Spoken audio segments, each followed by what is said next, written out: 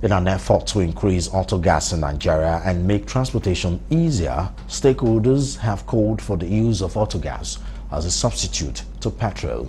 This followed the inauguration of the first autogas station in Nigeria to address the rising cost of petrol and provide an alternative energy. As part of discussions that formed the session, Chief Operations Officer of F-Gas, Michael Nweke, stressed that the federal government should make gas available as it has numerous benefits, while Managing Director of P Project, Abiodun Otunla, says liquefied petroleum gas will eradicate the importation of petrol. In his submission, Special Advisor to the Government on Transportation, Moses Fayinka, emphasized that autogas will boost Nigeria's economy and make transportation more effective. If you are going to be spending half of what you spend right now on transport, just because the federal government begins to get everyone to run on gas, it's a no-brainer. Everybody will shift. Everybody's going to shift. So what the federal government needs to do is to make sure that it makes everything possible to make gas available, make the technology available. They should adopt it immediately. We are at no point wasting time. And then, of course, even look at us as a country. Today, we're importing petrol. Meanwhile, LPG is available here in Nigeria.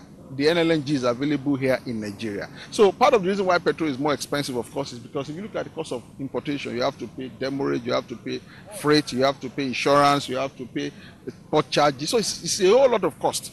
Transportation for any country is a vital aspect of the social and economic life, as it enhances trade needs, whereby the country's manufacturing, industrial tourism, distribution needs are served. Therefore, a vibrant, responsive, effective, and efficient transport system will enhance Nigeria's economic, developmental, and strategic roles in global economy. While Nweke noted that autogas will be sustainable as Nigeria has the national natural resources, Otunla added that gas is more cost-effective as petrol is 168 naira per litre as opposed to gas, which is 99 naira per litre. We produce oil, yes, but we're actually a gas entity.